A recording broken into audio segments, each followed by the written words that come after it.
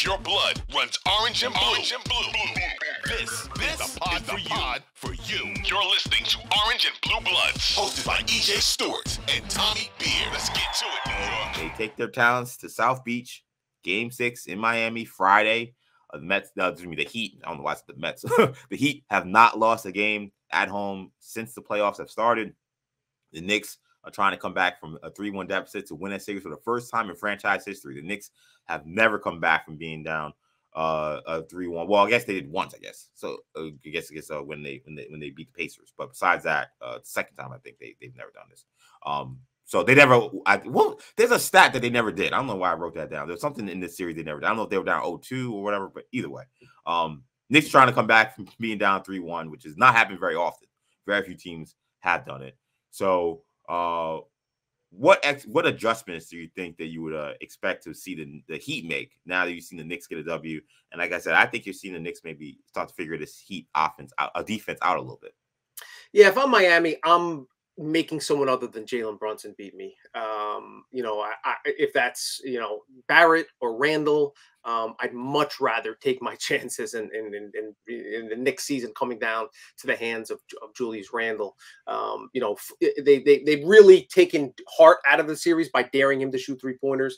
I suspect they'll do the same and try to continue to do the same with RJ Barrett as well. That may leave some open opportunities for Quentin Grimes. And the other thing that the Heat have going in their favor is Brunson's, and Grimes will probably running on fumes a little bit after playing 48 hard minutes in an elimination game at the Garden.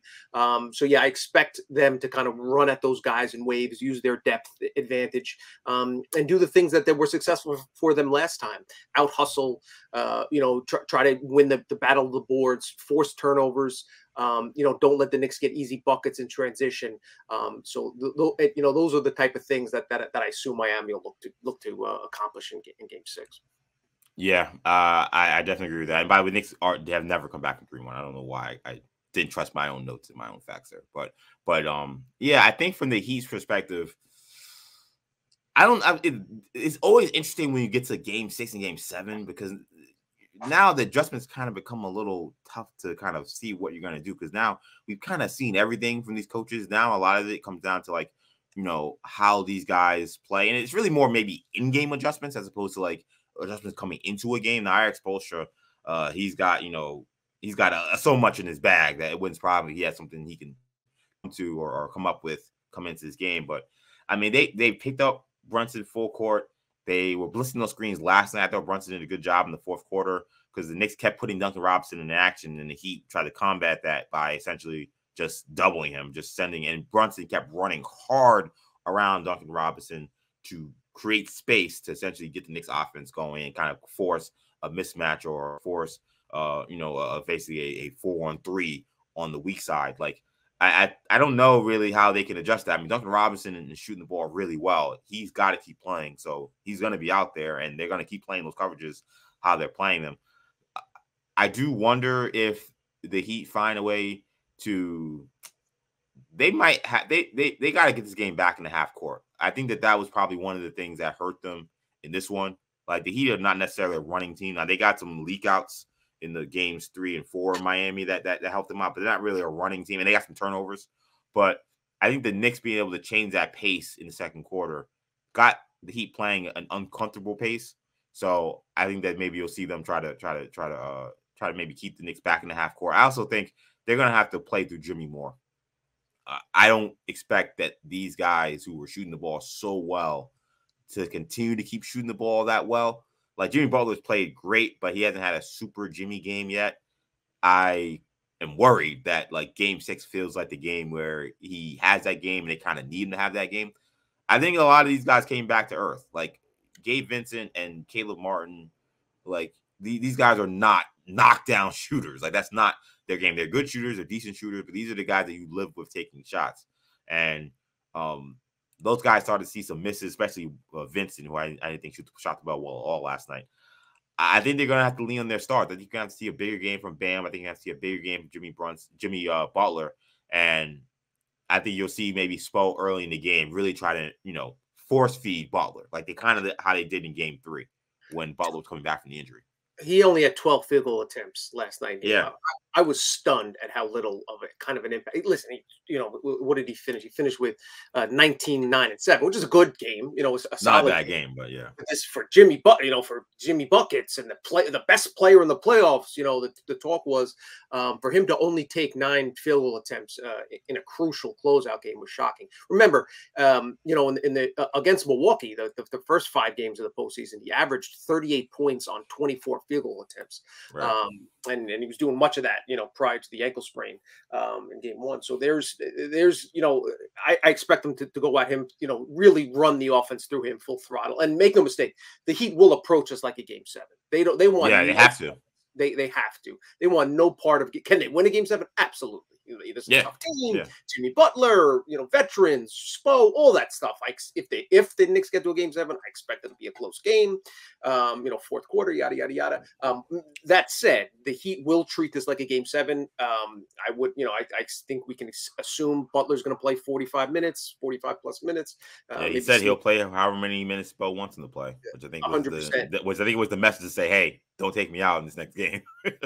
Yep. And if and listen, obviously Vincent's going to have to, from a Knick adjustment standpoint, I'd much rather the Knicks put Brunson on Vincent as opposed to chasing Duncan Robinson around screens. Again, it's like 48 minutes dribbling against 94 feet of pressure. Don't have him also chase Duncan Robinson, who led the team in field goal attempts, 13 last night, run through screens. The Heat just make it so hard to hide.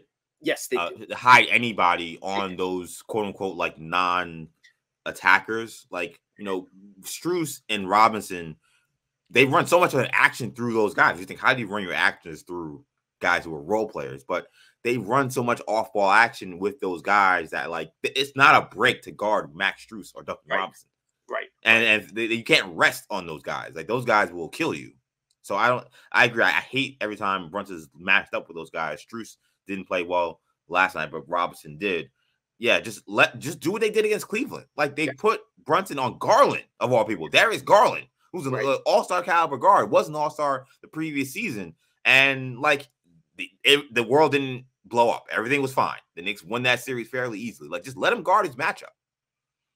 Right. And again, a lot of it's going to, what number 30 shows up? Is it the second half Julius Randle? Is it the regular season Julius Randle? Is it the first quarter Julius Randle? First play of the game, backdoor, just his head in space, and Kevin Love gets a backdoor uncontested layup in a half-court set on the first possession of the game. I mean, it was literally, I couldn't believe it. When he went down with that elbow, I thought, like, I didn't see him get hit. You just saw him kind of on the floor in the baseline. I'm like, is he going to take himself out of the game just because he's not either mentally or physically not feeling well? Or it was just bizarre to see. It was almost as if he had heard the disrespect and the criticism of him after games 3 and 4 and said, like, I'm not going to try harder. Like, you guys can't make me compete or play defense if I don't want. Almost like a petulant child. Just a shocking, the most enigmatic figure I've ever covered, that I've seen in a Knicks uniform, really, as an athlete in New York in a long time. So I don't know what to predict going forward, but I know that the Knicks are going to need him if they're going to win the series. Brunson can't do them all by himself. They're likely going to be without Emmanuel Quickly again. Their starting backcourt each played 48 minutes. Hart hasn't given him much. Barrett that's got to change. Hart's got to have a big game. I understand he had an awful game yesterday. I mean, he was like non-playable. Non-playable because, again, the Heat have really neutralized him by preventing his forays into the paint and his transition buckets, which makes him basically a perimeter shooter, which is what he can't succeed at. But he needs to find ways to contribute by hook or by crook, and I think he will. I think he'll have a strong bounce back game. And I also would like to see the Knicks get more feature Grimes more offensively. I know he's had the turnovers. I know he hasn't knocked down that many shots, and even when he hasn't knocked down shots, his spacing has still been valuable. It's the reason he played 48 minutes. But I would like to feed him, especially early, get him some open looks. Points are going to be at a premium. They're going to need him to make some shots, make some 3-pointers. So that's what I'd like to see early first quarter. Yeah, those 2 threes he hit in the first half, and those are the only 2 threes he made. I mean, they were like immense. Like, it felt like when he hit those threes, because one in the first quarter when they couldn't buy a basket, then he had one to start the second quarter. Like, the Knicks offense was searching. Like, it didn't seem like anybody had it going. It looked like this could be a long night at Madison Square Garden into a long off season. Yep. And he hit those 2 big shots. And while he didn't hit any more threes going forward in that game. I thought it did kind of loosen up the Heat defense a little bit. And I think it made them say, okay, you know, this is not a guy we can leave. Because he hit those shots like with hands in his face. It wasn't like these were wide open threes. So now he hits those shots. I think when he does get the wide open ones that he was missing, like those close out a lot more aggressive. Those guys are now scrambling a lot harder at that guy as opposed to Josh Hart when he's getting the ball. They're kind of stunting, kind of saying, I hope you shoot this ball, and kind of Jedi mind tricking him into shooting it or maybe not shooting it, which has been the whole problem with him. Sometimes he's not taking shots that are wide open that he actually has to take. Grimes, I agree. I think that not only was he immense in this game, in Game 5, I think that he's got to take more threes in Game 6. I think that if you're looking for a guy to have that Game 6 John Starks in Indiana in 94, I think Grimes is the guy I'm looking at. Like, he's the guy that has to hit 4 or 5 threes, you know, maybe ending up with 18, 20 points, and him being the difference. So I think that that's the one thing, if I'm saying one thing that didn't happen in this game that I think does need to happen for the Knicks to win in Game 6 is they got to get something big from someone else besides Randall, Brunson, and Barrett. Like, first of all, I don't know what I'm going to get from Randall, so I'm not convinced I'm going to get another 24-point game from him. I think Barrett and Brunson will play good. How good, I think, will depend on just how much they're up for the moment. But they're going to need somebody else, a Toppin, a Grimes, a Mitchell Robinson, a Josh Hart. Somebody has to give them another double-digit performance, a 15, 20-point performance to help the Knicks get this one. 100%. Knicks scored 34 points in the third quarter. Brunson, Randall, and Barrett had all 34 points. You know, that's the type of thing where, you know, 2 games in a row where they've had all the points. So that's something that you can't rely on going forward. The Knicks really need their depth to step in and step up. Yeah, and that's unfortunate because you feel like, man, if Quickly was available and playing the way he normally plays, like this would feel like, okay, maybe he's the guy that can get you going here. Like, the one thing about that win that was encouraging was it felt a lot like kind of how the Knicks beat the Heat during the regular season. Like, that looked like as much of a regular season game as we've seen from the Knicks really in this postseason. They shot the 3 ball really well, 38%, 13 makes. Like, you'll take that. 49% from the field. They dominated the glass. Like, this looked like a regular season Knicks win. So if the Knicks have kind of maybe found themselves a little bit in Game 5, you hope that maybe going on the road, something that they've done exceptionally well, not just in the postseason, but also in the regular season, that maybe they could find that mojo there. And I think they didn't get a good start in this Game 5, which is something that we pointed out. I think they can't survive a bad start in Miami. They can't go down 10 points. You can't score 14 points in the first quarter. Like, they're going to have a really good first quarter if they're going to win. The one Knicks-like thing from the regular season they committed 19 turnovers in Game 5. Yeah. Way too many turnovers. They need to clean that up. That'll give them a better chance to win Game 6, assuming Brunson comes back down to earth a little bit, and you know, and you're factoring some kind of regression to the mean from their big 3. And I mean, Brunson may have to play another 48. Yep. And I know this may sound kind of crazy, but if you do want to give him a blow, they may need to play some minutes with Randall playing point forward, even if it's 5 minutes. Like, there are ways they could finagle this to where I don't think they'll get killed. But you gotta play with whatever the game requires. Like, to me, I don't know if Tibbs came in saying I'm playing in 48 minutes. Right. I think that the way the game went, it was very clear. They're down 10. Then Brunson gets going in the second quarter, and it was very clear that the only way they're going to stay in this game is if Brunson is out there. So he played him 48. Like they scored 14 points in the first quarter. Like, Tibbs didn't really have a choice. I mean, if you put McBride in there for a couple of minutes, then you're down. Yeah, this game gets down 15, 20, and now the season's over. So yeah, he kind of just played the series, the game as it was. He treated it like a game. He treated it like a Game 7, which he should have. Which is absolutely what he had to do. So, all right, $1 million question: do the Knicks force a Game 7? Listen, I picked the Knicks in 7 coming into the series. I'll stick with that. Obviously they're going to have to earn it. It's hard to be overly optimistic given how poorly they performed their last 2 games in Miami. But again, this is not a unbeatable team. This is a team that's a little bit over-reliant on 3-point shooters. I think the Knicks will flop a little bit early first quarter on some Bam screens. I'm sure that the league office is being inundated with film. I think Brunson should try to do that. I think, who's ever in the game, try to get some early fouls on Bam, try to get some early fouls. When Zeller's in the game, get in the bonus, make your free throws, and then just have it, be within striking distance at the start of the fourth quarter, and then hand the ball to Brunson and say, you've proven you're one of the elite players in the sport in the crunch time in postseason. Deliver us to a game 7, and I like their chances if in fact they can get to that point. No means guaranteed. The other team has this guy Jimmy Butler, who's pretty good in big moments as well, but should be fun, and that's why they play the game. That is why they play. I must say they do it as well. I mean, I said that they would win in game 5. I had the Knicks in 7 as well.